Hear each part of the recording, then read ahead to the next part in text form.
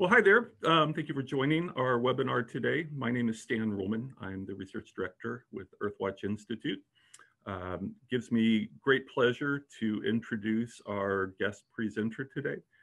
Dr. Dave Oleyar is the principal investigator for the Following Forest Owls in Western U.S. Forest project that we've been supporting since 2016. Dave is the senior scientist with Hawkwatch International and has been there for 6 years now. Before that, Dave was a doctoral student at the University of Washington, studying under Dr. John Marsloff in the Forest Resources and Wildlife Ecology program at the University of Washington, as well as the Urban Ecology program.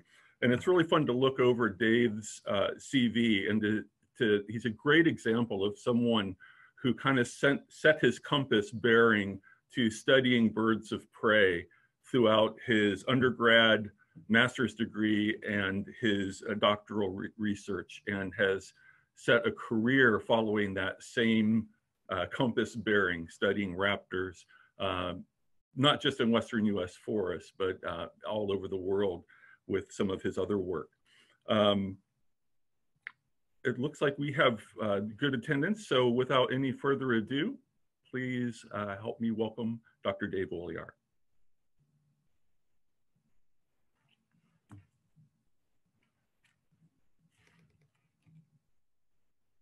Dave, I think you are still muted. I don't know if Diana can fix that or if you can fix that. There we go. Am I here? Excellent. So thank you, Stan. Thank you, everyone at Earthwatch, and thanks for everyone for tuning in today.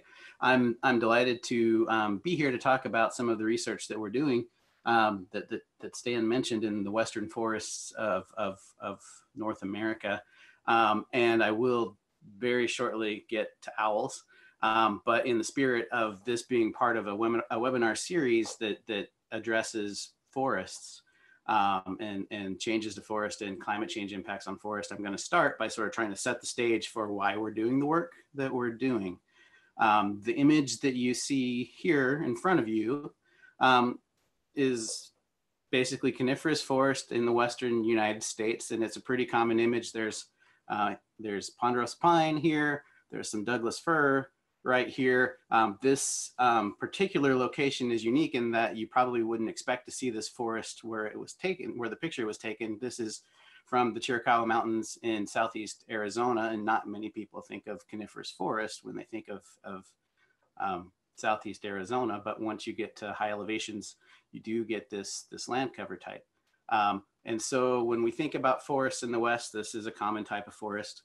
And when we start to think about climate change impacts and what forests are going to look like into the future, we have to think about the niche that these forests occur in terms of the climate envelope. And so looking at climate envelope is one of the things that a lot of biologists do, plant biologists and wildlife biologists, and try to project where something occurs now. If we model and look at different climate models where we expect those conditions to occur into the future, is where we would expect some of those species to occur as well, right?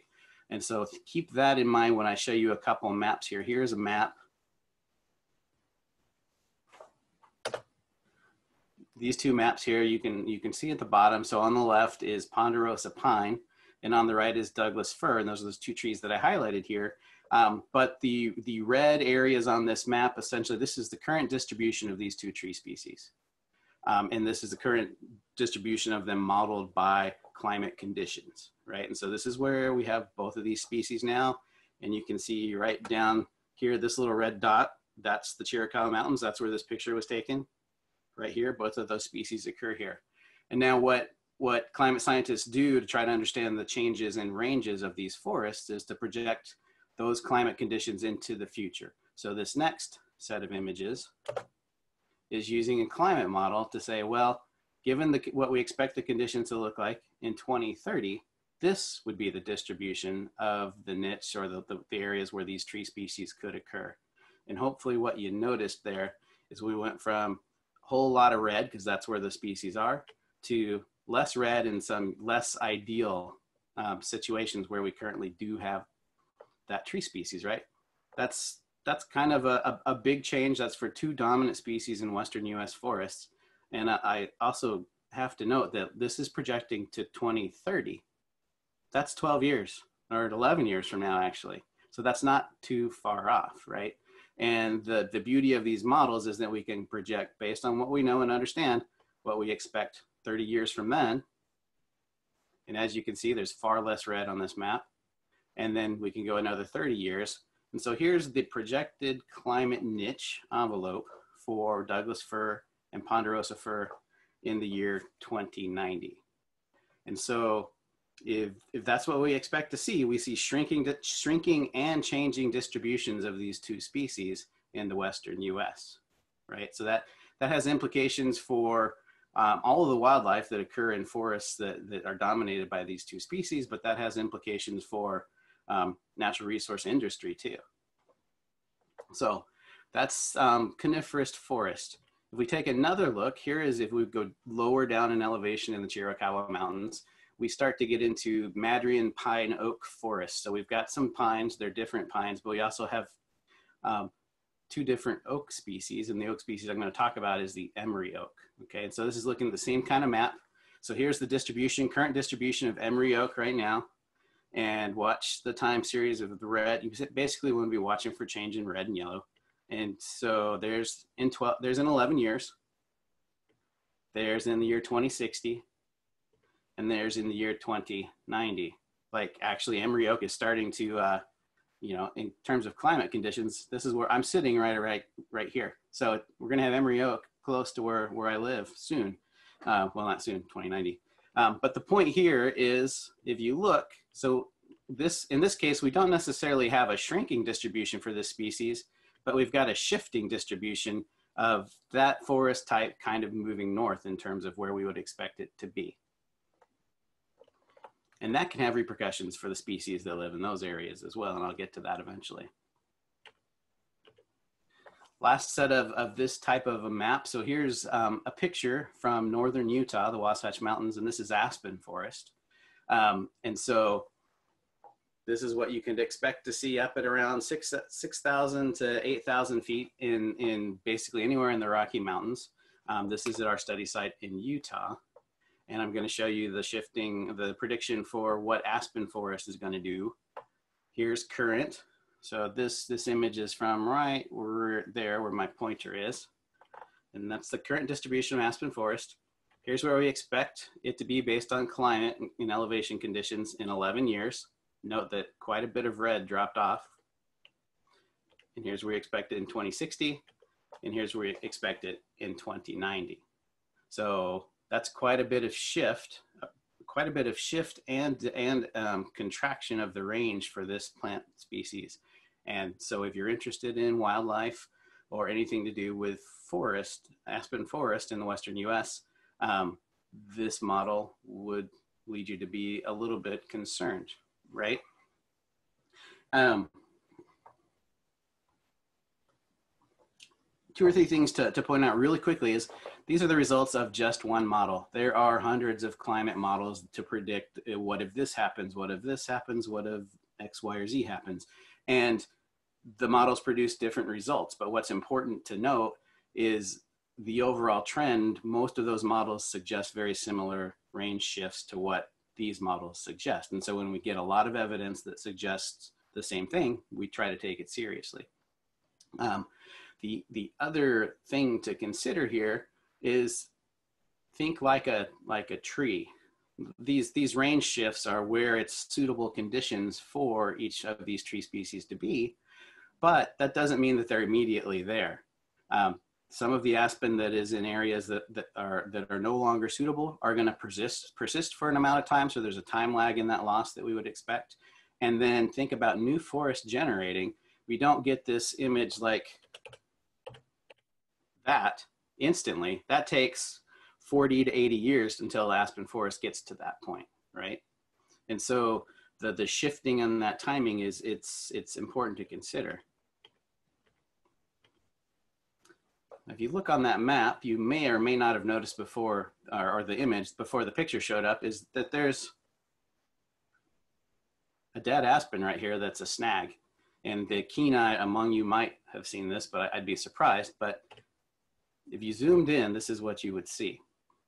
It's a dead aspen tree, but located in a tree hollow right there, and that aspen that's created by the species that excavates that is a small forest owl of the Western U.S. This is a nesting flammulated owl.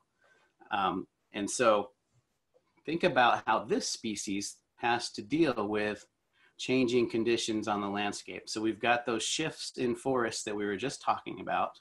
And so this species requires that there's trees big enough for these cavities to exist. And so how those forest coverages shift is going to play a part in what's available for that to happen. The species is also dependent on the processes and organisms that create those tree cavities. So whether it's a fungal rot that weakens a branch or even kills a tree, or it's a primary cavity nesting species that excavates cavities themselves, this species and group of a suite of species like it are dependent on those processes to take effect in those forests, and those forests have to be of a certain age. And so what I'm trying to paint here is a complex picture of shifting dynamics in Western US forests. And it's not just the shift in the trees, it's, you know, if you're a secondary cavity nester, which is what the species that rely on other processes to create holes in trees for them to use, if you're one of those group of species, then there's a whole lot of complex factors at play in terms of what's going to drive whether a habitat's suitable or not for you now, but into the future too, right? And so we've got to consider those things. In the case of the flammulated owl, we also, and lots of other species, we also have to consider prey base. This is a forest species. That relies and requires holes in trees to nest, but it also basically is tied to invertebrate species and their cycles and their timing during the breeding season, particularly when they're reliant upon larvae and adults of lots of noctuid moths to basically feed themselves and their young. And this group is going to respond to climate change and forest practices in a different way than the cavity creators. And then we've also got the added complexity of humans use these landscapes too, right? And so what I'm really trying to do is paint the picture. This is a complex topic and issue, and we're just starting to try to delve in to understand a little bit about that. The last player in this particular case, and sadly for this nest too, is that we have people. So we found this nest during an Earthwatch expedition during our first season. And since then, a state park was put in, and unfortunately, a biking path was put in right along the stretch where this tree cavity occurred, and this tree cavity no longer exists because they cleared it so they could put the path in.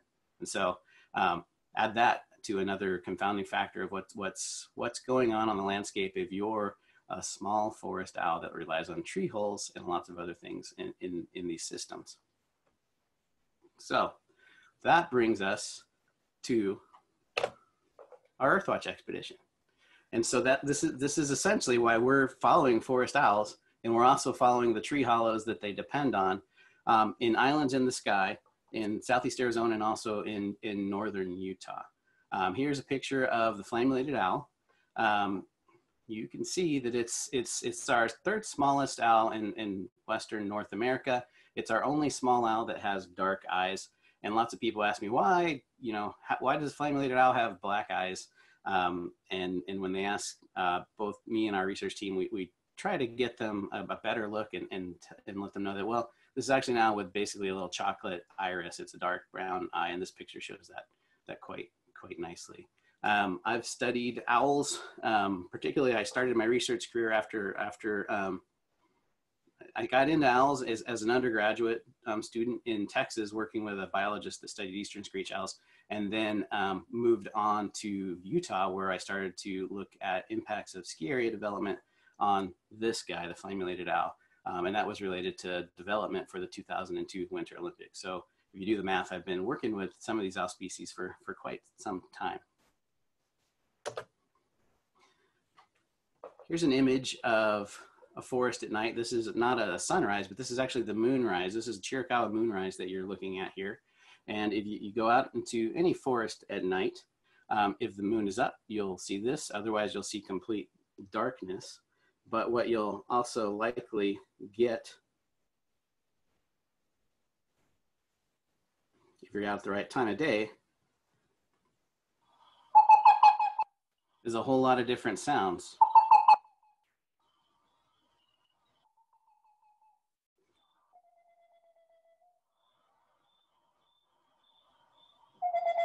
This is a whiskered screech owl.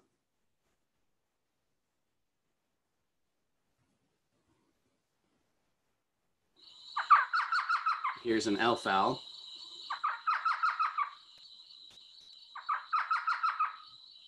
Maniacal laughing.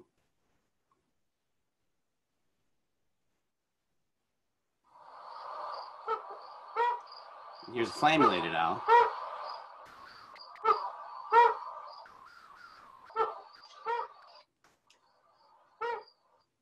And so one of the things I like to stress to people and anyone I'm talking to about the work we're doing, but particularly to participants on our expedition that come out and are part of our research team, is that there are quite a few knowledge gaps for small owl species all over the world, but even in Western North America. And one of those reasons is that most owls are active at night.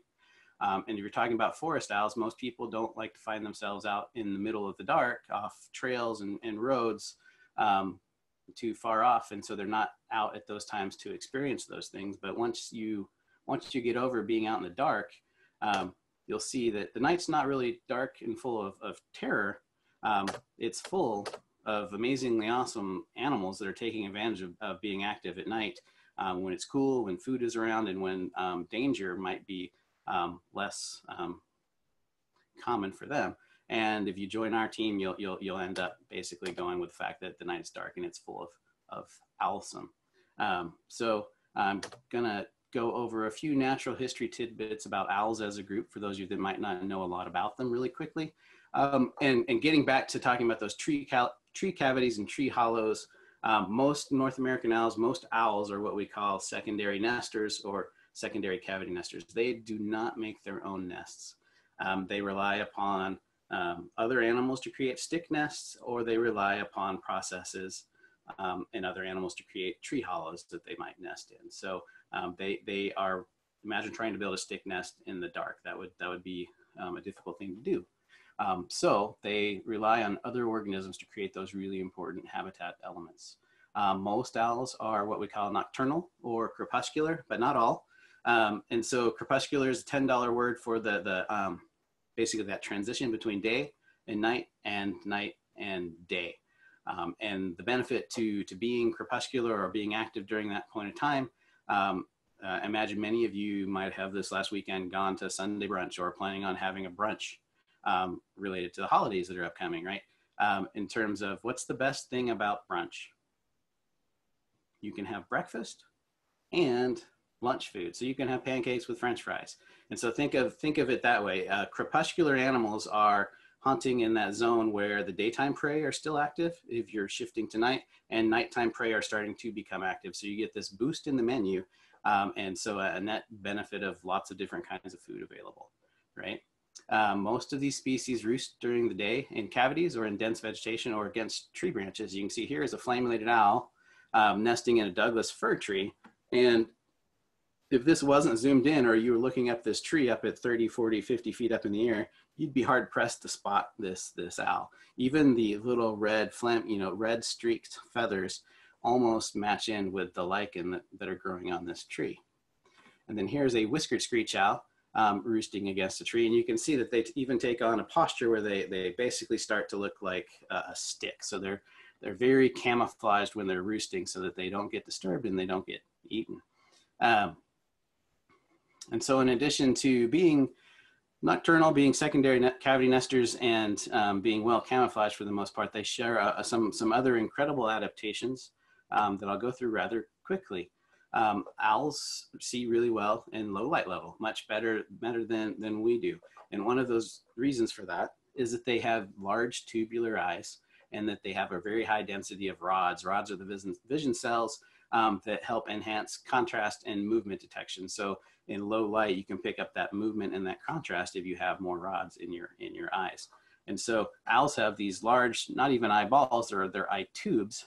And as a result, they have this added sclerotic ring that helps support that eye tube in the head. So that facilitates having a large eye that captures light and has lots of surface area for rods. But what it also ends up doing is locking that eye into place so that owls can't really turn their eyes from side to side. And to get around that, they have incredibly flexible necks. So an owl can turn, most owls can turn their heads 270 degrees, which is much further than we can for sure. This barn owl here is showing that flexibility twofold. We're looking at the back of the animal, but we're also, this is the top of the head and this is the mouth of that animal. So really flexible. So that basically, if you can't turn your eyes, you turn your head. And if you're trying to be a silent hunter, you want to be able to do that without moving around. So that flexibility helps with that too. In addition to eyesight, owls hear really well. And this is for a number of different reasons.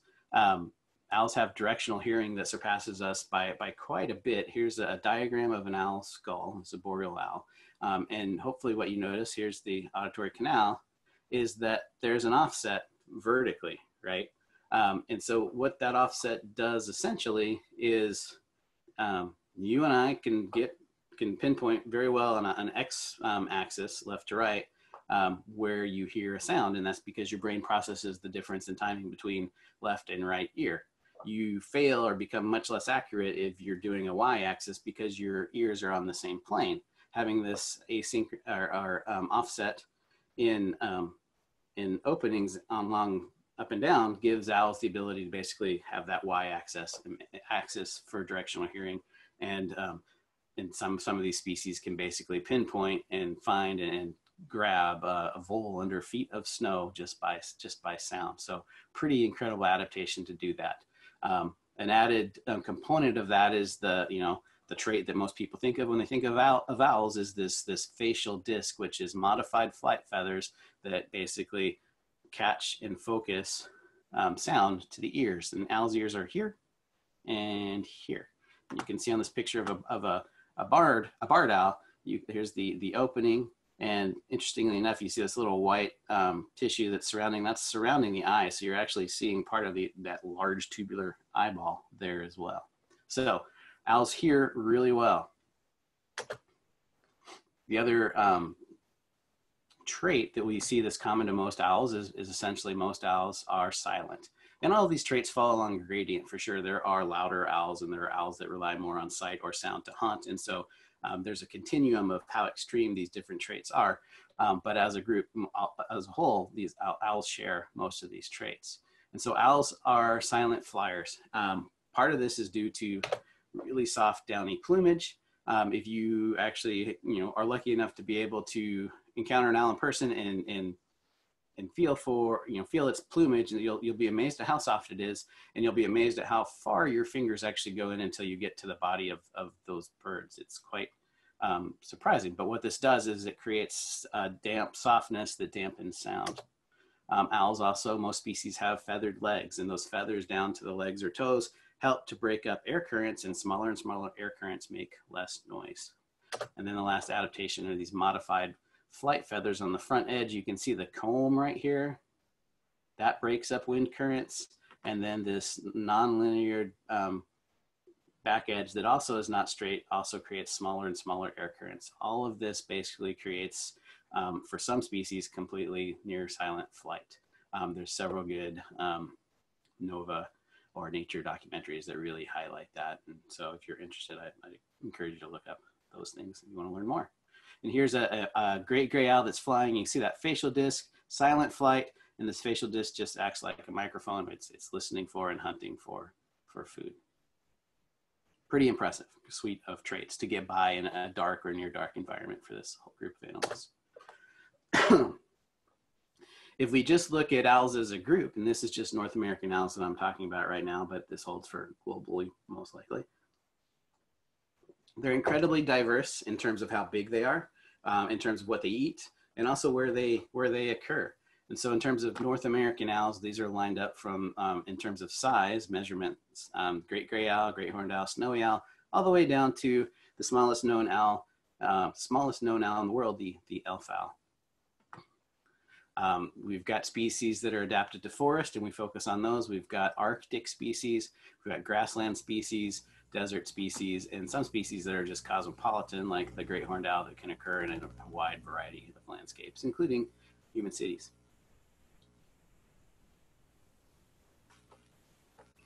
These 5, and there's another species in here that's not depicted in this book, are the focal species for our work. We're focusing on these small owls that occur mostly in forests of Western North America.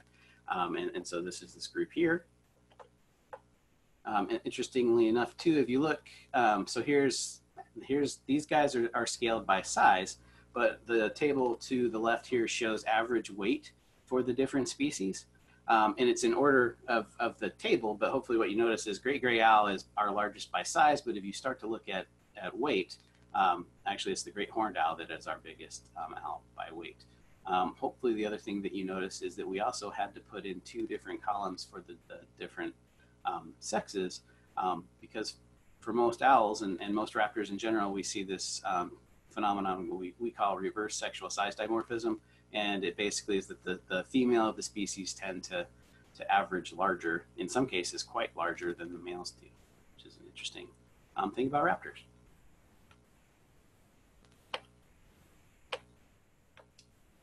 So if we take a look at where owls are globally, this is just a map that highlights the warm colors show more areas with more owl species. The cool colors show areas with fewer owl species. And if we just overlay known distributions of all the species, documented species of owls on the globe, you start to get these hot spots that pop out. And you can see that basically Southeast Asia, South Africa, Southern Brazil are all areas where we've got a lot of owl species and a lot of owl richness. There's also along the mountains in Mexico up into Western North America, some red and some orange. And so where we work and do our work is actually we're working in areas that are owl hotspots in North America. Think about that. If we look at that same map and we think about priority, and this is essentially basically priority is scaled by species that have few publications, so little is known about them, species where there's lots of knowledge gaps, and species that occur in areas where their habitat is known to be at risk.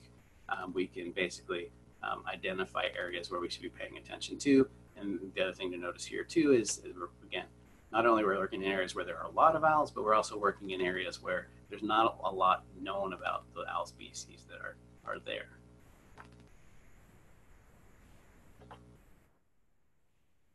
I'm going to zoom us in now to Southeast Arizona. And this is a map out of a tree book for the mountains of Southeast Arizona. But what it does show nicely is this idea of sky islands. And so each of these green numbered locations on this map are mountain ranges that exceed at least 5,250 feet. And where you see red, these are mountain ranges that exceed 9,000 feet. And so where you've got that green are high elevation areas, and where you don't, all of this white and lowland area is desert.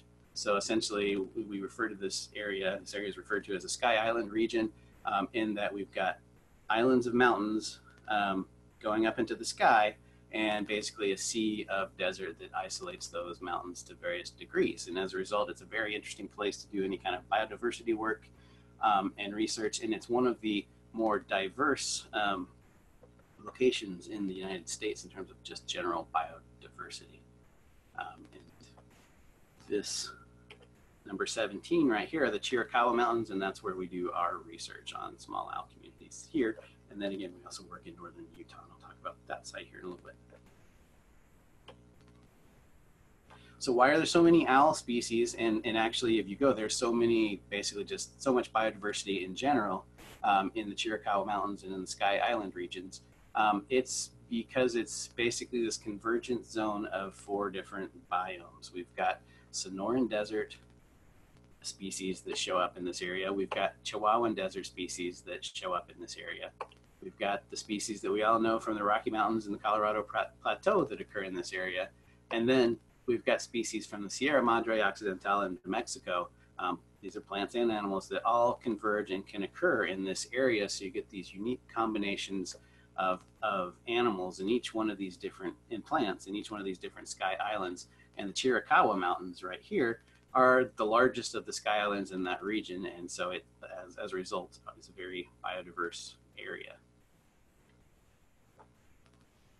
So much so that you go to where we work in the Chiricahua Mountains, there are 6 different species of small owls, and you can sometimes hear at least 4 or 5 of them at one location without having to work very far at all. And so we've got the flammulated owl, which is a species of western U.S. forests. We talked a little bit about that already. We've also got the elf owl, smallest owl in North America.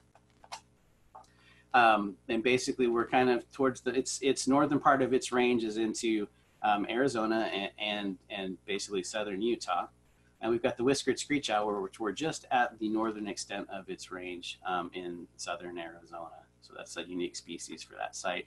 We also have northern pygmy owls, western screech owls, and northern saw-whet owls. And so not only is this a unique combination of owl species, but what's really exciting from a research perspective is there's a lot of variety in life history strategies amongst and between the different members of this group. So for example, we've got a suite of insectivorous species, mostly insectivorous species in the flammulated owl, the elf owl, and the whiskered screech owl. So it's interesting to compare them between one another, but also to see how they differ from the northern pygmy owl, which is primarily a bird eater, but will also eat reptiles. The western screech owl, which is a generalist hunter, so will eat birds, mammals, fish, reptiles, you name it, whatever it can catch, insects. And then the northern saw-whet owl, which is primarily a small mammal eater. So we've got a variety of different diets. We also have a variety of strategies in coping with seasonality. So we have some species that are migrants and some species that are residents year-round, and then some species that are kind of, the saw-whet owl is a migrant / nomadic species. They don't really tend to be counted or seen again along the same path where they migrate and breed, but they kind of just roam around. And so we've got an interesting suite of different traits to look at and think about how those species respond to different forest types and how those species might be at risk, or how we need to consider how they operate in terms of climate change in the future.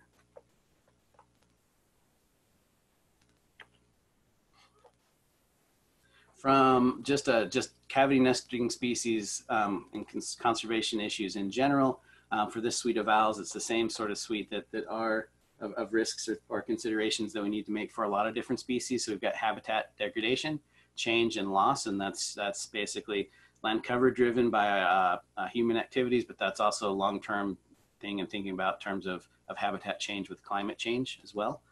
We've got cavity loss in a lot of areas and competition for those cavities. So big old trees are becoming less and less common in different landscapes, and those big trees tend to have more tree cavities. And so as we lose those old trees, we're also losing potentially tree hollows, making that a limited resource in some areas, and making that competition for some of those prime tree hollows potentially increasing in different areas. And then I kind of already hit on climate change impacts. So we've got range shifts and expansions, not only for those tree species that we were looking at the beginning of the presentation, but we expect the ranges to shift for the different owl species as well, right? So think about in the aspen forest, we've got pygmy owls, saw-whet owls, and flammulated owls. And as those forests shift, we might expect the ranges of those species to shift too. And if you recall, in terms of aspen, there was a contraction. So there could be contracting ranges for those species. Interestingly enough, the southern species with elf owls and whiskered screech owls, if you remember that oak series of projected locations for habitat, that Emery oak zone was projected to move further north. And so those two species might be species that we would predict might actually expand their ranges as the conditions become more conducive to them. So we've got to think about that. We've also got to think about timing shifts in terms of when the migrants, when they leave and when they get back and start breeding. But also lots of these species time their breeding to coincide with peak food availability. And so if those prey bases are responding to differences in moisture and temperature in a different way than the predators themselves, then you risk getting this mismatch of having young in the nest with high food demand at a time when food is no longer super abundant, and that could have impacts on productivity. So we've got to consider that. In areas where people also occur, we've got to think about contaminants like rodenticides and insecticides. And then the other thing that I kind of mentioned, so some of these 6 species, because they're active in the dark, because they're in remote forests, several of these species are just poorly studied. We don't have even large sample sizes on some natural history characteristics like how many eggs do they lay, how long do they incubate, and those sorts of things. And so our work here is going to help fill some of those knowledge gaps too.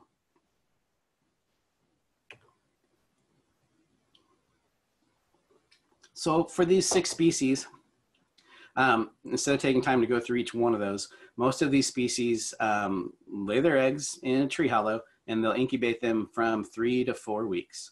Then once the young hatch, they'll brood them and they're in the nest cavity for another 3 to 4 weeks. In terms of how many eggs each range, there's variety between species, but they range from 2 to 8 eggs for the most part. And what you can see here, these are nestling northern saw-whet owls. Ridiculously cute, I know. But they are all from the same nest. They all been taken out and banded and put back into, it's a nest box in this case. But what this shows, besides how cute saw-whet owls are, is hopefully you notice there's this gradation in size. Here's the 2 beefy guys, and then we've got this little guy down here. These were probably the first 2 eggs laid, and he was the last egg laid. So owls have asynchronous hatching because females usually start incubating once they lay the second egg, but then they'll keep laying those eggs so that the timer on those eggs as they're incubating is slightly different on each of the eggs within a clutch. And so as a result, you get this size difference. This was a good food year, and the parents were good hunters. So after these 2 guys left the nest, everybody else started getting more food, and this nest had all 6 of the young make it out. So where we work, here's North America. Our Northern Utah study site is just north of Salt Lake City. Here's Salt Lake City. Here's Ogden. Here's basically the Wasatch Range. And we work essentially all in here on the back side, so the east side of the mountains. And in Southeast Arizona, we are just outside of Portal, Arizona. If you're into birds, you've heard of it before. It's a birding hotspot. We stay at a research station that's run by the American Museum of Natural History right here in the Chiricahua Mountains. So we're right in our study zone, study area down there. But these little triangles you can see are areas where we do habitat surveys and owl surveys and follow nests in both Utah and Arizona. And the unique thing about this setup is we've got 3 species that occur in both of those areas, so we can kind of compare timing and basically habitat specific productivity and breeding metrics between those areas. And it's nice to have that latitudinal difference in terms of thinking about climate change and latitude and how that might impact flame-related owls or northern saw-whet owls or pygmy owls, for instance. So what we're trying to understand specifically is what's going on with owl communities in different forest types. So here's a picture of a forest stand, an aspen stand in northern Utah, where we work, where we will basically survey for cavities and owls and look for nests and follow nests when we find them in this kind of aspen forest to understand how the owl community operates here. We're also working in riparian forest in Southeast Arizona. These are like lowland stream bank forests that have Arizona sycamores, some oaks, some junipers. This is roughly 5,000 feet. There's usually, if it's a good year, running water, And there are a lot of birds and there are a lot of owls in this area. So we work in these riparian zones to do the same thing. And we also want to compare that to coniferous forest up at 9,000 feet of elevation in the Chiricahua Mountains. What do owl communities look like here? And also what do the available tree cavities look like too? So we're interested in comparing those different kinds of forests and understanding how owl communities work in those areas and how those communities are driven or set up relative to cavity availability and abundance and quality and those sorts of things. The other component that we're also looking at here, because it's a big part of what goes on in Western forests and is becoming more and more a big part of that, is stands that have burned. So here's a picture of a stand, coniferous stand of forests in the high elevation area of the Chiricahua Mountains. This is the result of a 2011 fire. So this is what the forest still looks like there today. This is essentially 8 years later. The Horseshoe 2 fire burned the Chiricahua Mountains in 2011, and it burnt to varying degrees of severity 80% of the mountain range. So a wide-ranging burn. But we're interested in how those forests recover, and we're particularly interested in, you know, when these areas do burn, what do the owl communities look like 7, 8, 9 years after the burn, and tracking that going forward, and tying that to how many tree cavities are in these areas and how do they develop over time. And so we're working in those areas too to better understand that. And the great thing about this too is that lots of different Forest Service districts in areas across the West are paying attention to fire because we have to. It's becoming a common part. It is a common disturbance in the West. But Forest Service in different areas are undergoing this firescape program where they're actively trying to manage fuel loads and think about fuel, which has been an issue in Western forests and managed forests in the US for quite some time in terms of how we've suppressed fire. But we've got higher fuel loads than we'd expect or we usually had in these areas. And so part of an effort to reduce the catastrophic nature and severity of fires is a program to try to reduce those fuel loads manually in different areas so that we can protect some of those forests, and the fires that come through are more like they were historically, where they burn through the understory and they don't necessarily take out an entire stand of forest like you see the results of this picture here.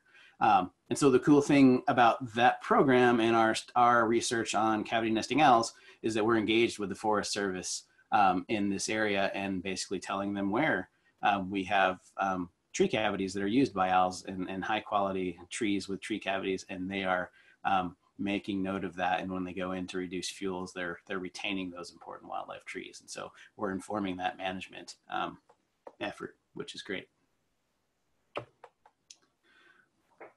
So I've kind of alluded to it, but here it is all wrapped up into you know, a single statement is our goal is to characterize tree cavity distributions, densities, and life cycles. So we're almost thinking about these tree hollows as another organism, and to understand how they vary in different forests and what they're influenced by. Is it by forest age? Is it by tree density? Is it canopy cover? Can we predict areas that have lots of cavities based on things that we can measure or data that exist for different kinds of forests?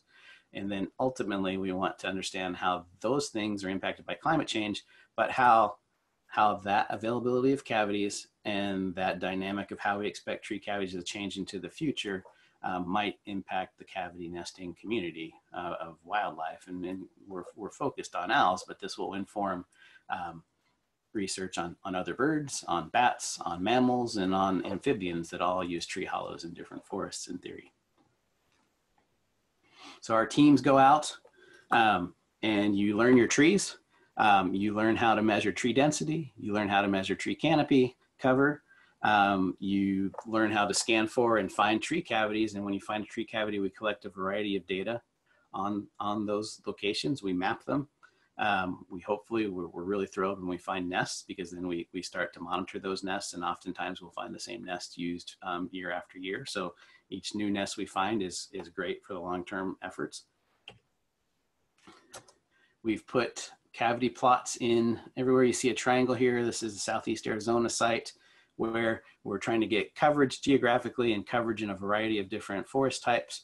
And then the other thing we'll be doing for a subset of these is we go back, and this was the first year, this is the fourth year of the effort where we've gone back and recorded data on the same plots to see how many cavities did we gain and how many cavities did we lose in 3 years. And our goal will be to do that over time to sort of get a rate of loss and rate of gain of tree hollows in different forest types.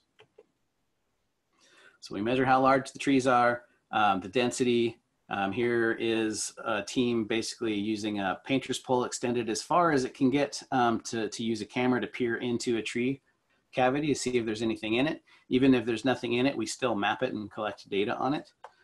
And we use that to be able to summarize in terms of the forest types that we're looking at. On average, how many cavities are there per hectare? What's the canopy cover of that forest? What's the tree density and basal area of that forest? And our end goal is hopefully to be able to say, if we have forest that has this canopy cover, this basal area, and this number of trees per acre, does that explain how many cavities we can expect to find in that? And if it does, then we can predict tree cavities elsewhere, and that's our goal. And you can see from these total of data here, this riparian, the sycamore bottomlands in the Chiricahua Mountains is by far our highest cavity density at 52 or 56 per hectare.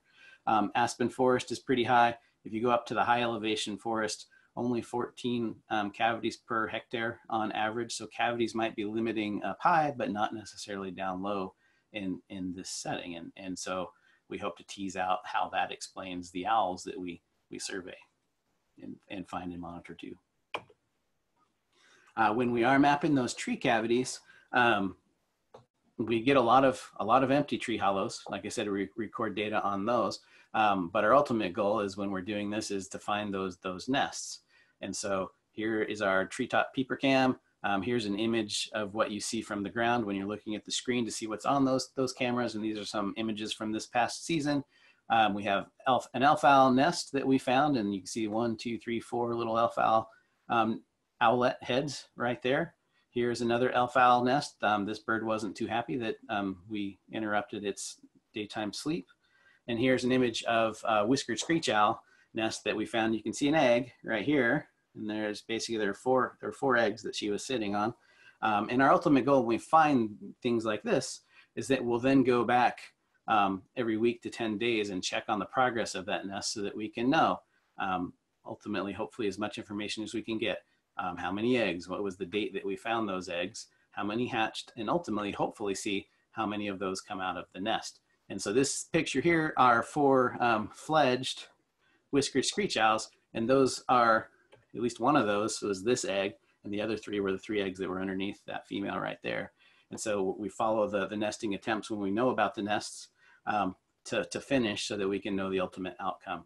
When we only know that there's a territory, we also go back and do survey work during the day, and we can hear fledglings that are out. And so while we may not know the nest location, we know that the territory was there for a certain amount of time, and we know that it successfully reared young. And that's also a useful piece of information too. So we kind of collect data, tiers of detail.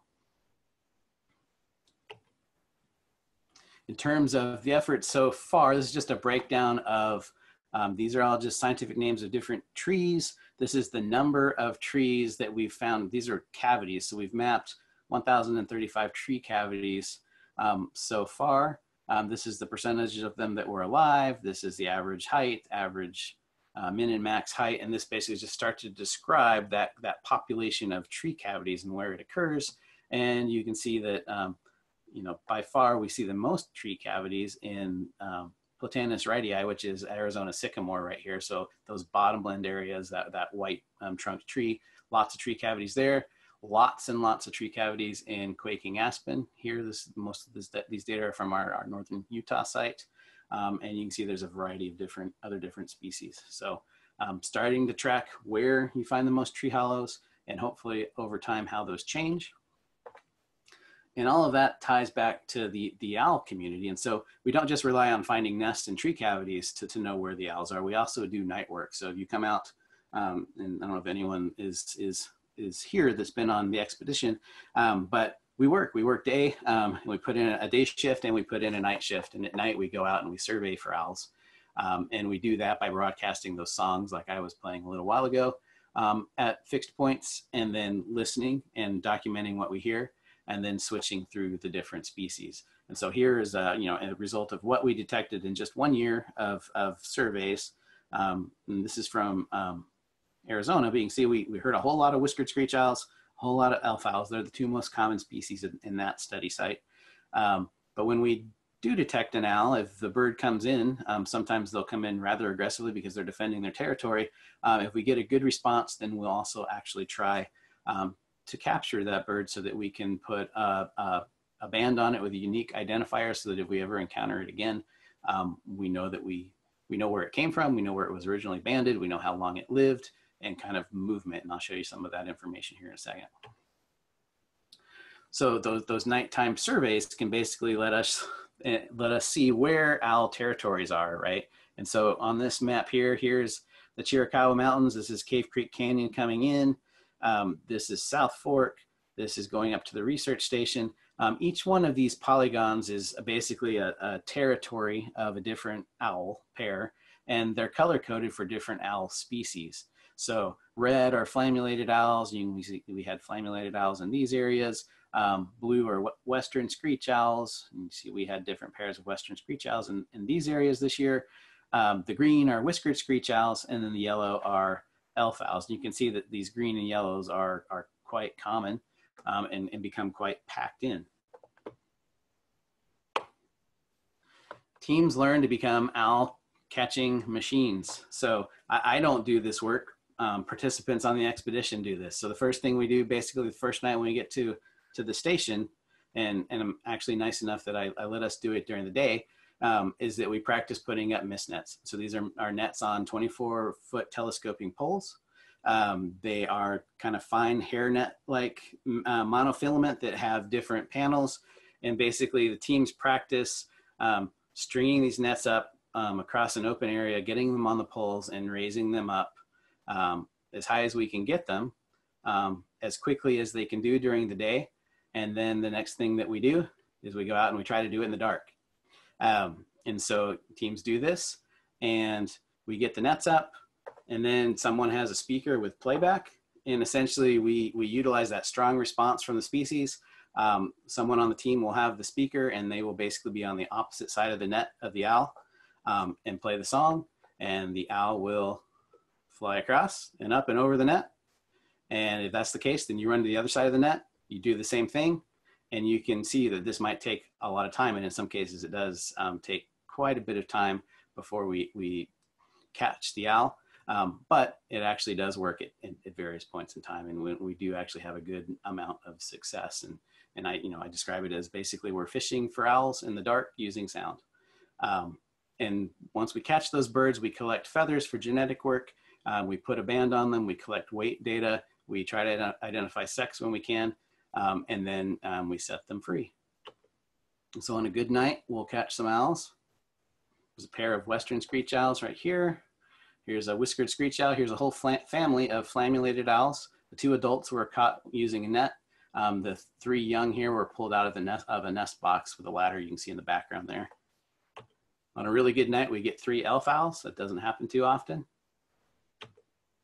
And we use that data and the fact that the birds have individual numbers to be able to say, oh, if we catch a whiskered screech owl here, he's this number. We catch the whiskered screech owl here, it's a different unique number, and that helps us identify territory boundaries, territory owners. And between years, we oftentimes will have the same territory holder that we catch in subsequent years. So for instance, this male whiskered screech owl, we caught 3 years in a row.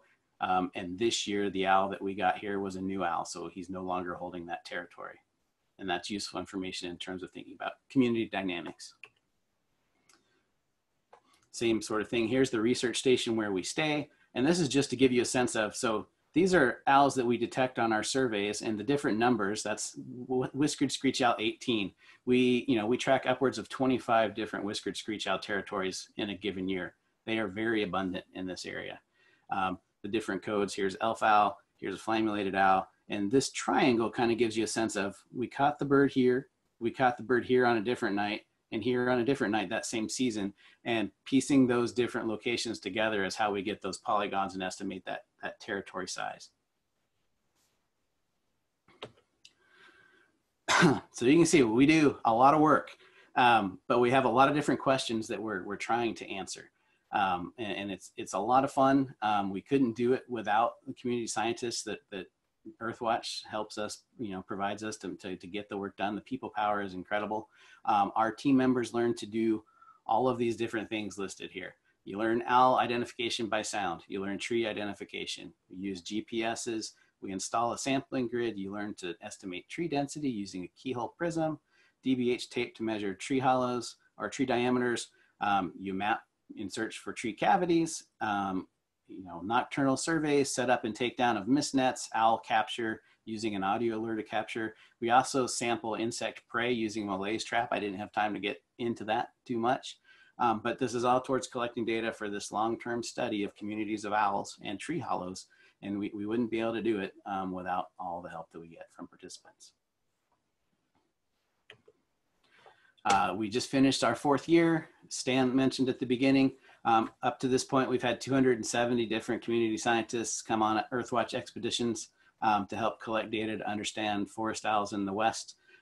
We've had 14-year-olds all the way up to 83-year young people come out and help us collect these data.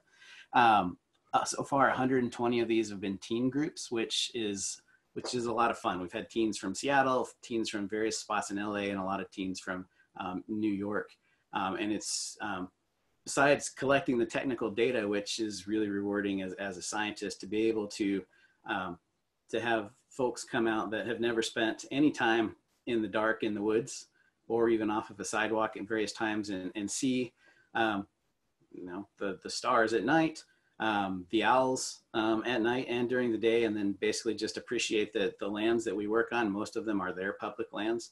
That's a great component of this project from my perspective, because then, hopefully at least 110 of these 120 individuals are gonna value those public lands and make decisions going forward that will help conserve those, and those will keep forests where they are.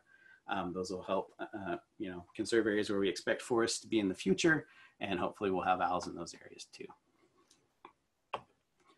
In terms of reach, we've had folks from 36 different states and 5 different countries come on the trip. So that's great in terms of exposure for the work we're doing. And anyone that goes on the trip will tell you that you'll never look at a tree or a hole in a tree the same way again after spending a week with us, either in Utah or Southeast Arizona. So anyway, thanks for your time. I hope you enjoyed it and learned something. And I don't know, we have time for some questions, Stan?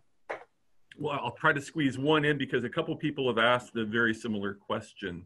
And for those that we're not able to answer directly through the webinar, we'll try to answer online and have those answers typed out and available as best we can. But thank you so much, Dave. Thanks for it's like a master class on owl ecology squeezed into the middle of our days here. So thank you for taking the time. Thank you all for taking the time to chime in and listen. Thank you for your questions. I'm going to ask this question because it pops up from a couple different people, and that is, do you worry about declining owl populations, and what are things that can be done to ensure that we have owls in our lives, inspiring us for generations to come? Yeah, that's a good question, and I don't, we could take another hour to answer it, thoroughly. But I think from what we know, and like I said before, one of the main take homes for a lot of these species is that they're understudied. They're what we consider knowledge gap species. So even in the year 2019, in some of the forests in the Western US, we don't have a super accurate map of not even where they occur, but certainly in terms of population sizes. But with shrinking forests and associated declines in nesting cavities, we expect that some of these forest species are probably declining. So one of the things you can do is to retain tree cavities, retain those big old trees in forests, but even in city parks and county areas and open spaces, to create or at least maintain that really crucial element of the habitat for this suite of species. They can't build their own. So those, this tree hollow that you're looking at here with this pair of whiskered screech owls has probably played host to generations of whiskered screech owls. And so just keeping that on the landscape is important. Thinking about the practices in terms of managing forests and even your own yard. Think about, maybe you don't like insects or voles in your area, but give these raptors that are highly specialized and built to eat those things the chance to clear those populations out for you, maybe instead of putting out rodenticides or insecticides or things like that. And then just, making decisions that keep forest space out there on the landscape will go a long ways towards helping owls and other species. Okay, Dave, there are a couple more questions, but I want to end on a fun one. What's your favorite owl and why? The one that we just let go and got an awesome piece of information about.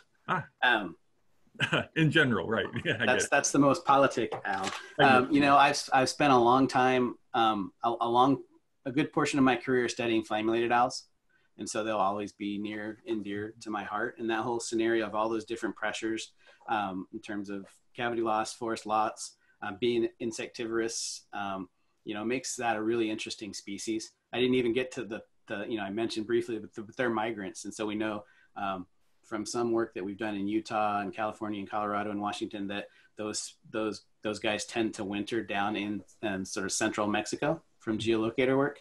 But the work is just now being done by other flame-related owl researchers to get fine detailed data on where they are spending their time down there. So that's interesting. I'm a big fan of whiskered screech owls and elf owls right now because they're new and they're you might have noticed from the map, they're super abundant down there, but they're also they're the species that are of all of the 6 of them, probably the least studied. So I'm excited about what we're learning about those guys. Yeah. Well, thank you so much, Dave. And thanks to your entire research team. It's not just you in the field. You've got folks helping you out in the Chiricahuas and up in Utah. Hats off to them for their dedication to the field, to the research, and thank you so much for everything that you've done as an amazing PI as an Earthwatch and Hawkwatch scientist. Thanks, Dave. Thanks, Dan. Yeah, I couldn't do it without my team. So yeah, you know it. Yeah. And all of the participants that come out and field on our expeditions. Yeah. So thanks for having me. Thank you, sir.